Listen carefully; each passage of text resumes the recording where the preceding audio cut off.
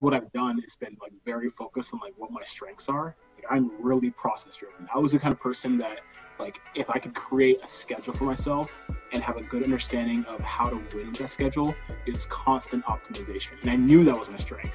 Versus some people who are like really good on phone or really good at email or really good at social. Like what I encourage all SDRs to do is like to really like either ask your manager or take a strong look at yourself and identify like what's the thing that I can win at, or what's the one thing that I feel like I can do better than anyone else on the team, and how am I going to find a way to perfect that skill.